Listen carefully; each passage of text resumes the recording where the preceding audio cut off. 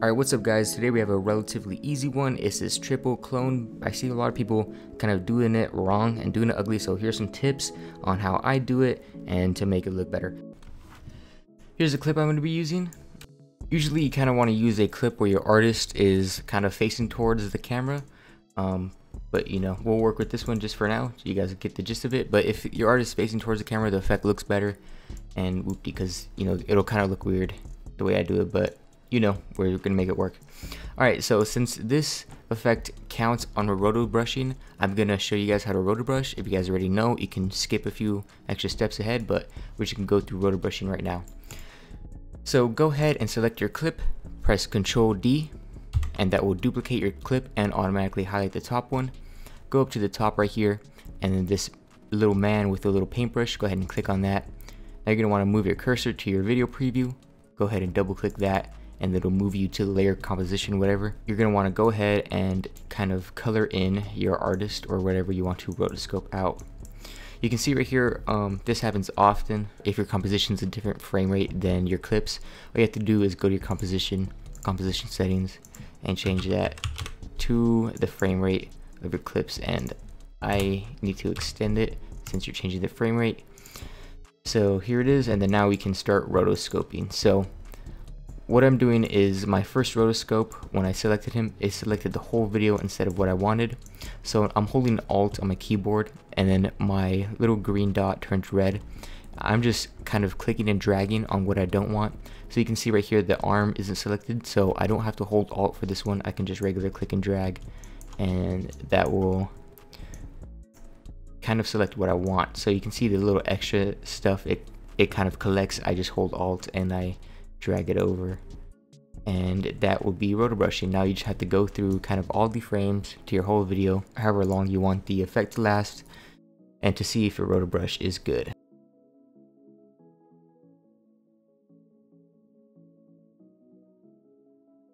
Alright, so I finished roto brushing, and here's my final output. It looks okay, but we can continue on.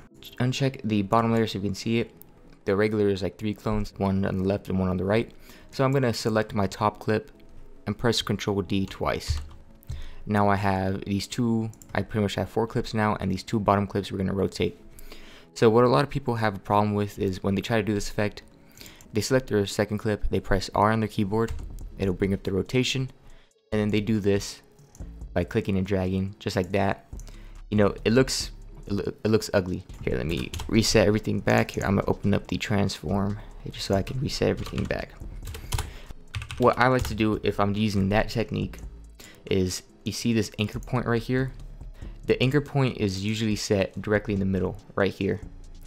If I move it down and kind of make the middle, you see this little dot right here, make the middle kind of to where my origin point of where I want to rotate. I want the clip stick to kind of rotate from the hip, if that makes sense. I need to put the origin point right here, the anchor point right here. So let's say if you want them to rotate from, like, if your clip has like one leg, or like one of the legs, let's say you want the right one to rotate from the right leg, you'd set your anchor point to the right leg. This will make sense once you see it. It'll make more sense. Once I move my anchor point to the bottom right here, you can see that the clip moved itself. That's no problem, we shouldn't worry about that.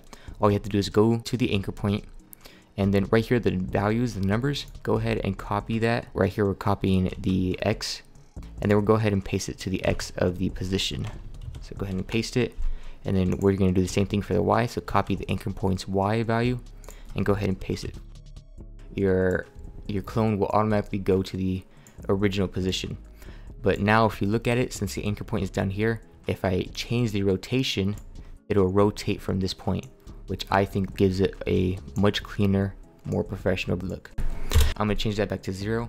So now I'm gonna keyframe this clone. I'm gonna go to the beginning of my timeline. I'm gonna click on this little stopwatch right here on this rotation.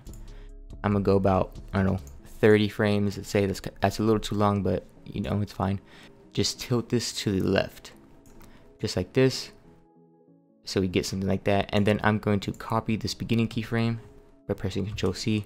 I'm gonna go, I don't know, let's say 30 frames more, which would be 1 second. Copy the first keyframe, and just paste it right there. You can also just revert it back to 0. And just for this tutorial, we're gonna make it more exaggerated. We're gonna have them switch. So I'm gonna go 30 frames again, and now I'm gonna rotate it to the right this time, about right here.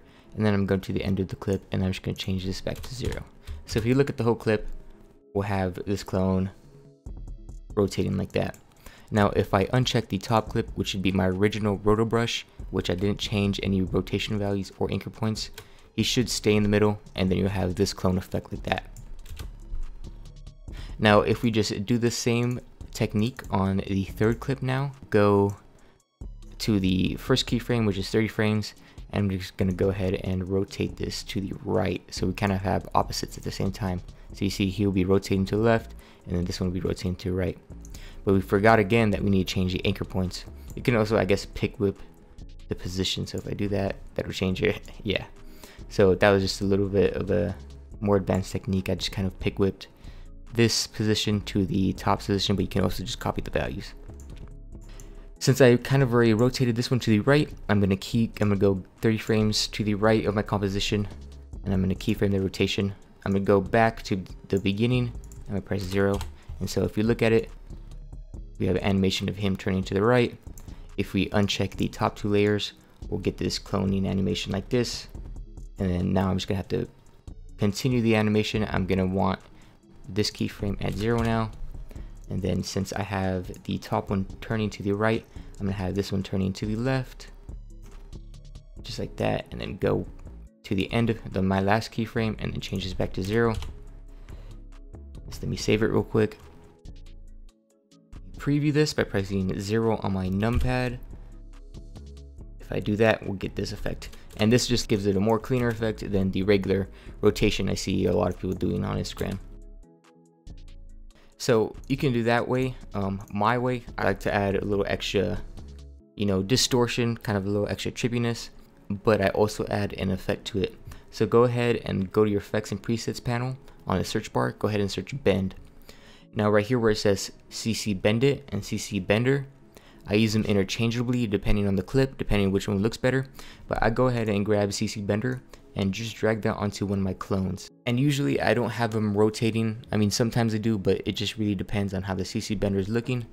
But since now the CC Bender is on the second one, so it'll be this one, I should go ahead and increase that amount. I either drag it to the left or right. So this one's bending to the left. I'm gonna go ahead and drag it to the right. You see where this top kind of keyframe is? I just go ahead and change this by moving this, and I change the bottom to kind of more the bottom, and it kind of gives it more of a crazy distortion style. I'm kind of known for having crazy distortions. You can probably think this is ugly, and if you want more of a clean look, I recommend going for the first one if you're doing like a clean trap high pace edit. So I either do this and kind of animate the bend it to what I like. So I either bend it this way, you can see how it's bending to the right now, or left, and I kind of animate this and keyframe this to my liking. So if we take a look at this, you'll see this one bends way more. And if this one doesn't work, I usually just take this off and try bend it and kind of mess with these settings to however I like it. Again, I changed the bottom base. It's this one's start and end, but I changed the end, or I changed the start to kind of where my anchor point is, and I changed the end to kind of out here. This distort, I changed that to extended, and then I changed the bend. This one's working a little bit better than the other one, and I just changed the start and end to get the perfect effect of what I want. And right here you can see he's bending a little bit more like that, like he's breaking his back or something.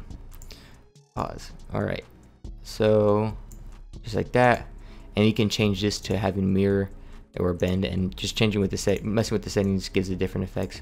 But I do the same thing, so I animate this keyframe. I'm 30 frames in front of my timeline. I'm gonna go ahead and click this little stopwatch to add a keyframe. Go to the beginning, make that 0. Go to 1 second now, make it 0 again. And if you look at it, we'll have a even crazier bending where he's like almost turning in half. This is usually just my style, and it works better if they're looking at the camera. But if you guys want, you can take them off and use the original style and have an actual cleaner look than just turning it. All right, that was it. A super easy one today. Thanks for watching. Make sure you subscribe, like, follow my Instagram, hit the notifications. Peace out later.